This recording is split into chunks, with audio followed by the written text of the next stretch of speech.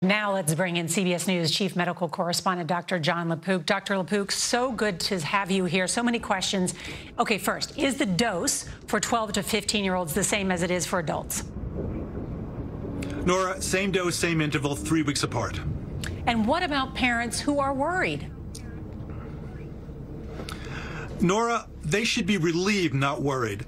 This vaccine has been given to millions of adults, has been found to be safe and effective, and now what a great result. Also safe and effective in kids. Yes, there were some minor side effects, the same kind of things that we noticed in adults that went away in 1 to 3 days. Antibody response was great, and we have found as this pandemic has gone along that more and more kids, percentage-wise, are getting infected because the older population is relatively protected. So now we know that kids can not only get infected, but they can pass it on to other people, even if they're relatively well themselves. But kids can get very sick and they can die. So parents should be relieved.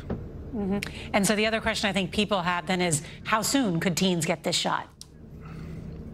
There's an ACIP meeting, the advisory committee to the CDC. It's meeting on Wednesday. I spoke to the CDC. It's highly expected it's going to be approved then. And that means the vaccine is already in distribution centers. It's already in vaccines that people could get it as soon as Wednesday. Wow.